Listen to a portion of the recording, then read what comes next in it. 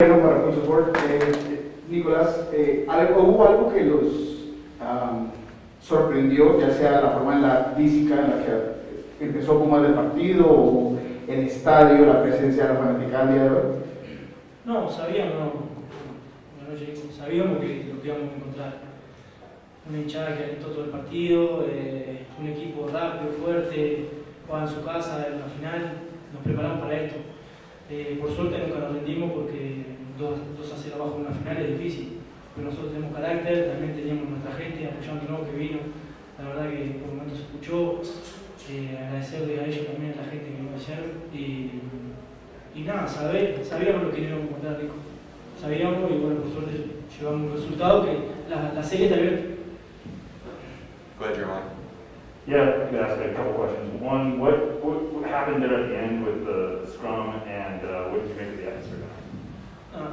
No pasó nada, la verdad son cosas de fútbol, son cosas que, sobre todo en finales, en partidos normales, por ahí se queda más tranquilo, pero cuando uno está defendiendo su equipo, su camiseta, es lógico hacer acciones de las dos partes, pero son cosas que quedan en la cancha, uno está acostumbrado y nada, hay que seguir adelante y nada, pensar en el partido que viene. Augusto, do you mind translating that one back? Yes, nothing really happened. I mean, it's a typical football thing. It's what happens when you're playing a final and there is lots of people and lots of players, agitated because they're defending their jersey and their team. And once that's over, it's over and nothing happened. Okay, thank you. We'll do a couple more in here and then go over to Laura on Zoom. Yes, front row, please. Buenas noches, soy Nico Vera para la memoria de Radio 13. Nico, si desglosamos a Pumas en lo físico, en lo técnico, táctico y en lo mental, ¿qué destacarías que es la mayor fortaleza del Club Universidad Nacional? No, la verdad que tiene muchas cosas buenas. Nosotros también tenemos cosas buenas. Es un equipo fuerte, dinámico y bueno, hay que estar preparado para la vuelta porque seguramente van a ir con todo. Pero nada, como te dije, sabíamos, lo dije recién, sabíamos que íbamos a encontrar un equipo que iba a jugar en su casa y que iba a responder de esta manera. Por suerte salió bien, el último logramos goles que nos da mucha confianza. Laura, do you have any questions on Zoom? Yes, we give the floor to Jada Evans. Thank you. Congratulations on being able to pull out the draw, Nico. Can you tell me or walk me through what you go through as far as preparing and making these penalty kicks? Because you've only, I think, missed one since turning pro. And when is your wife due? Augusto, go ahead.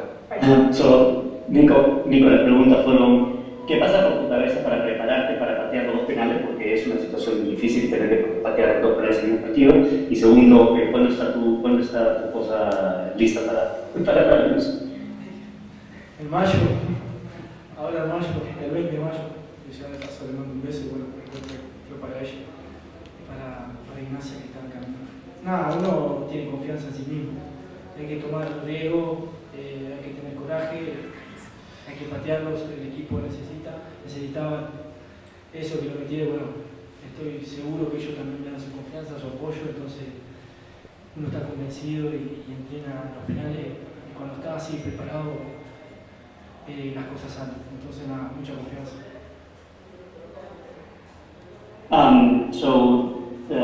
The answer is she's due on May 20th, so the goal is dedicated to her, and she's sending a kiss for her and also for Ignacia, who's coming on that day. Regarding the penalty kicks, I just have to be prepared, and we prepare for this. I have to be with peace of mind and confidence that I'm going to be able to deliver. That's what the team is expecting, and that's what we are preparing ourselves to do all the time. So having that confidence that we're going to be able to execute well is what helps us to be successful when playing when kicking PKs. We'll take one last question. Masvita, go ahead. Hey Nico, it's been a long journey for you back in terms of injuries and things like that. As a captain, just how satisfying was it to help you win today? La pregunta, Nico, ha sido un largo viaje para ti con todas las lesiones que tuviste últimamente, ¿cómo te sientes ahora que estás ya de vuelta y cómo te sientes ahora en este momento? La verdad que me siento con mucha confianza, con muchas ganas, ya no pienso más en las lesiones, ya quedó atrás, fue un año duro, donde las cosas no salían, y bueno, por suerte hoy ya hay que mirar adelante y estoy contento de que puedo jugar, que estoy disfrutando de hacer lo que me gusta y sobre todo de sentir el apoyo de mis compañeros, del club y uno se siente feliz cuando recibe el cariño. Las cosas salen de mejor manera.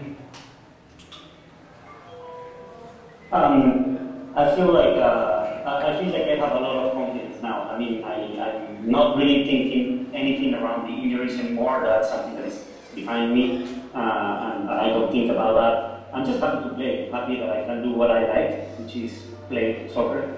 And I'm happy as well with the confidence and the support that the rest of the team has given to me. And that's something that keeps me as well very happy. So I'm very happy with the support that I have gotten from everybody. Thanks, Laura. We have head coach Brian Schmetzer here, so if you're all good, we'll get Nico going.